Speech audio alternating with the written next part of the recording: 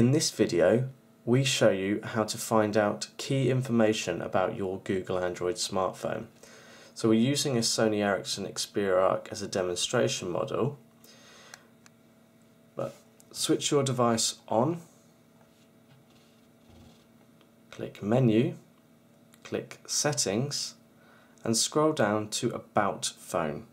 Click About Phone, and here you will find all the important information about your device that you may need from time to time. So we can see things from the status of the signal right through to the model number and Android version that we are running. So this is some of the key information that you may need to check should you be doing a software update, or if an advisor from your manufacturer asks you to check this for support issues.